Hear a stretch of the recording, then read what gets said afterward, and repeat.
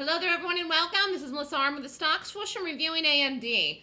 This was the Stock Swoosh show play of the day today, and it had a beautiful move. And we got it right out of the gate and held it down, and actually great exit on this here. I'm seeing this actually did get down basically almost to 46.10. But again, the morning exit, if you got out, was 46.20. Now, I thought this was a good exit where we got out of it, but anyways, it really basically got to 46 by lunch. Look at that. So here was the call. This was a nice trade. Almost a dollar move. Decent stop. I mean, good, solid trade. And it wasn't even aggressive on this. Some people did it twice, though. Called this in here, got the drop, rallied back. A lot of people got out in here. Then I called it again. So some people did this here and did it here and got the drop. So if you held it through, it definitely still paid off. Here's the drop off.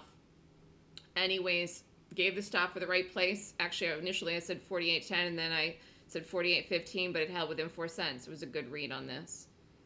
Great read on this. This really, I felt this was one of the best gaps today, and it worked. So this fell. Again, this pushed back.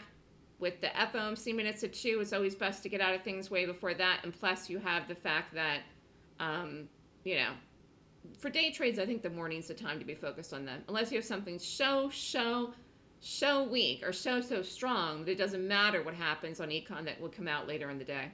So congrats to everyone. If you're interested in learning how I choose what stocks to trade, I teach that in the rating system in the Golden Gap course. The next class is a month away, February 22nd and 23rd. The class is $69.99. If you're interested in signing up, it's $7 grand. Email me at melissa@thestockswoosh.com. And we'll see where we go from here.